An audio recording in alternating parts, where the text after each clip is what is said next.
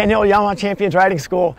And I think one of the cool things that I read last year was an interview with Casey Stoner. And in that interview with Casey Stoner, he said, I think one of the things that I'm a little bit better at than everybody else is being able to read the corner and take advantage of what that corner has to offer. Ben Spies talked a lot about that too, is when he's going to some of these new tracks and trying to figure things out, he says, I want to maximize the radius of each corner for what it offers.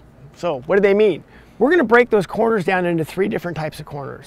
We have entry corners, exit corners, and balance corners. And what we're looking for is what lasts longest in each one of those corners. So on an entry corner, our deceleration zone lasts longest.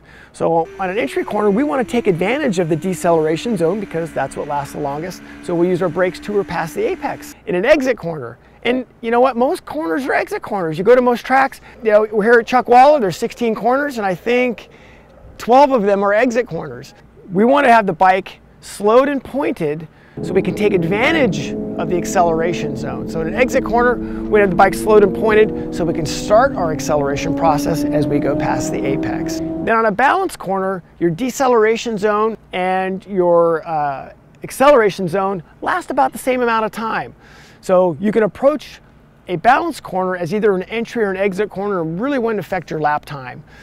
Given the choice, we'll approach it as an exit corner because it's safer and more repeatable. And I think once you understand the track dynamics, it'll allow you to figure out what control you're supposed to be using when, and it'll just give you a better sense of what you're supposed to be doing on the track and taking advantage of your environment.